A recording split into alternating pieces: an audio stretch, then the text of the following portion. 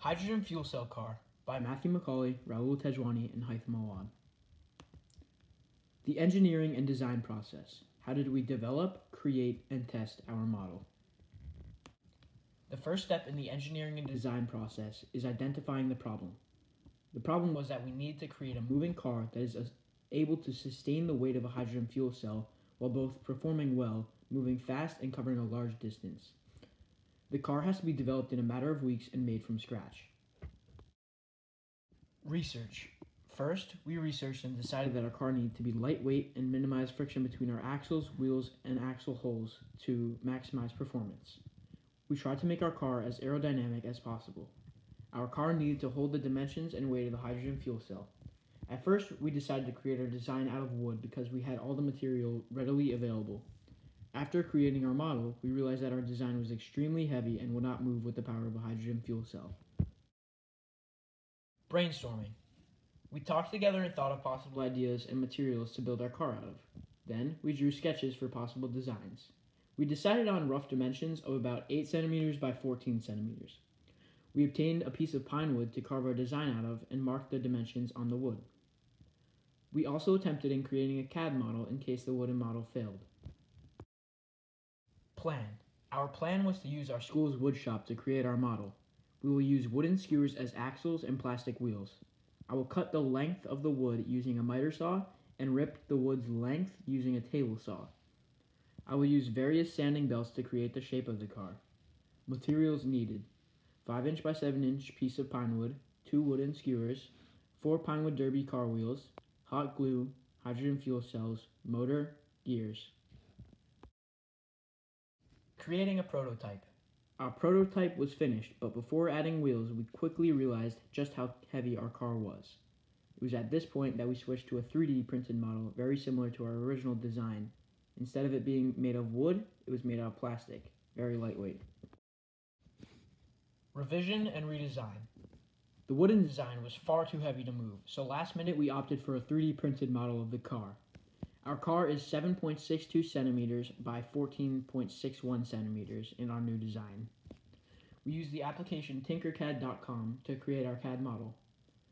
Our print was created on our school's Dremel printer, and it was made out of red ABS filament. Due to a printing error, however, the front piece snapped off.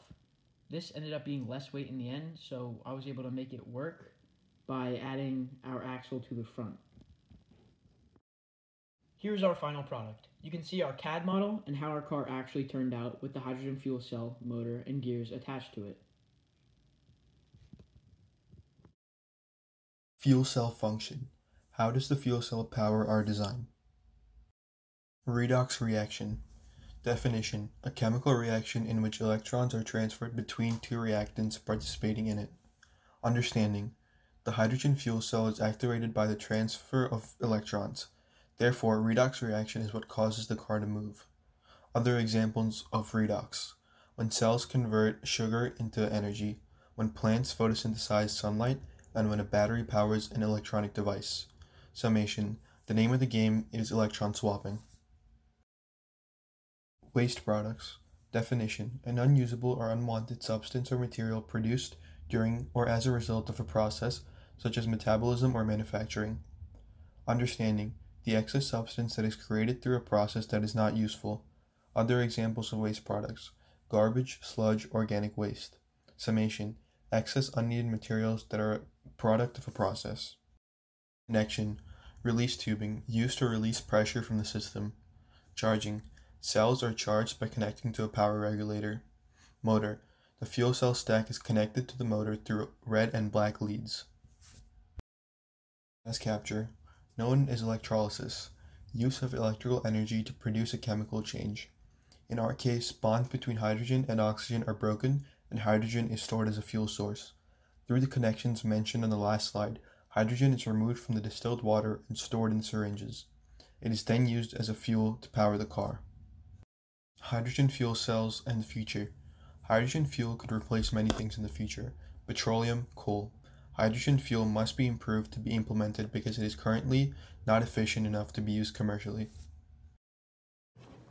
The motor. What machine rotates our gear and our axle? So the connection of the motor to the fuel cell.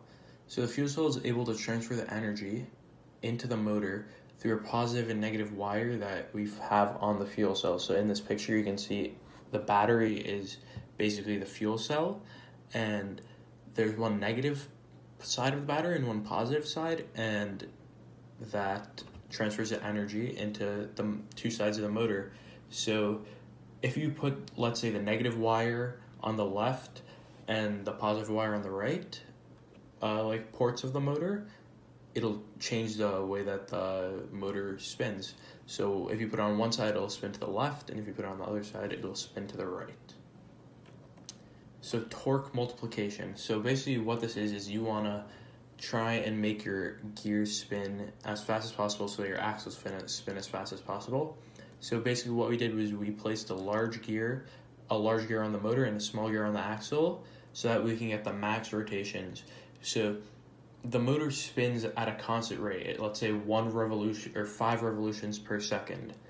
But the gear on the axle, one tooth on the motor corresponds to one tooth on the axle gear. So if the gear on the axle has much less teeth, it'll spin multiple times for 1 rotation of the gear motor. So for the chassis shape and material usage, basically what we want to do is we just wanted to make our car as aerodynamic as possible.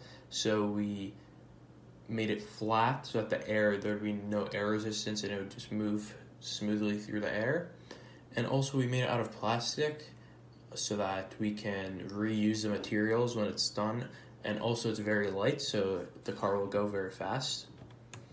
And for trial and error, we tested so many things with this car. We tested different materials, and ultimately we came to the conclusion that plastic was the best. Obviously, that's what we used. And we also tested the car many times to find the perfect gear ratio to make it move as fast as possible. So we tested different gears on the motor and different gears on the axles, and then we eventually came to a conclusion for what would be the best for our car. And here's a short video of our car working.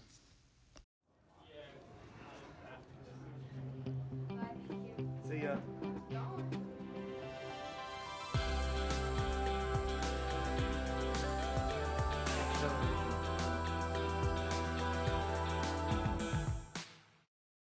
Thank you for watching, and we hope you enjoyed.